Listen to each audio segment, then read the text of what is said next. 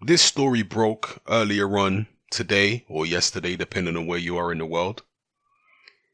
And it is the fact that Tyson Fury has not yet enrolled in the WBC's clean boxing program.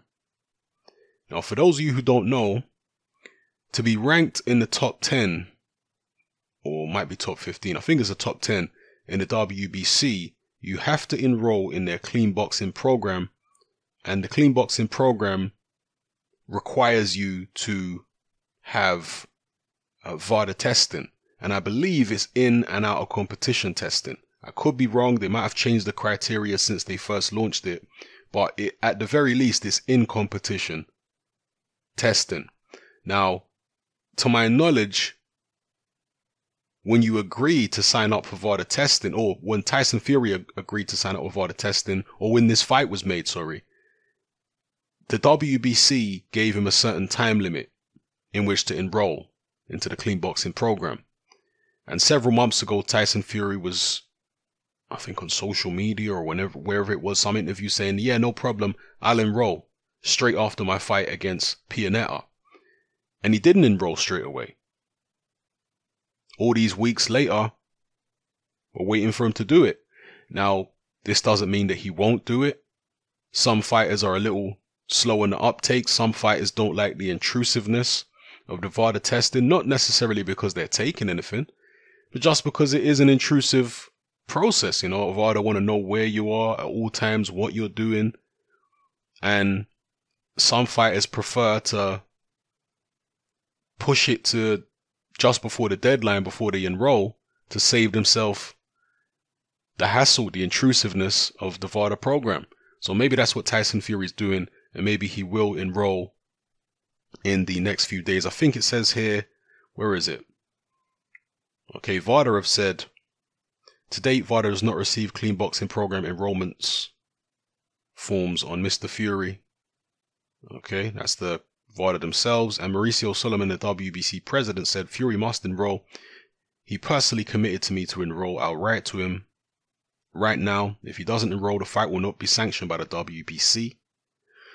And Shelley Finkel's manager said, I just think it's an oversight. I spoke to George Warren, Frank Warren's son, and he said it will get taken care of immediately and don't worry at all. So I think somewhere, that I'll have to double check, but I'm pretty sure somewhere there was a time limit put on it. I think it's a week. Let's see here. Yeah, I believe it's a week.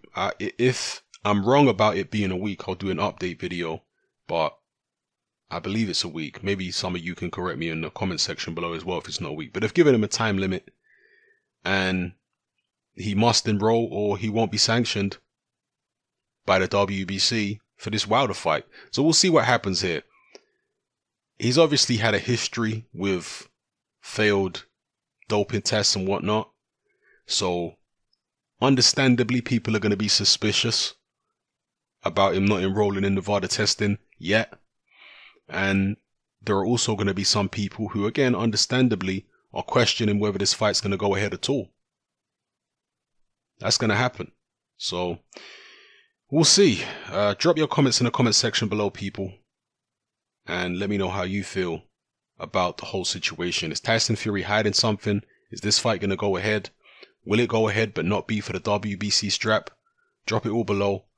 It's happening. I'm out. Join me on Patreon.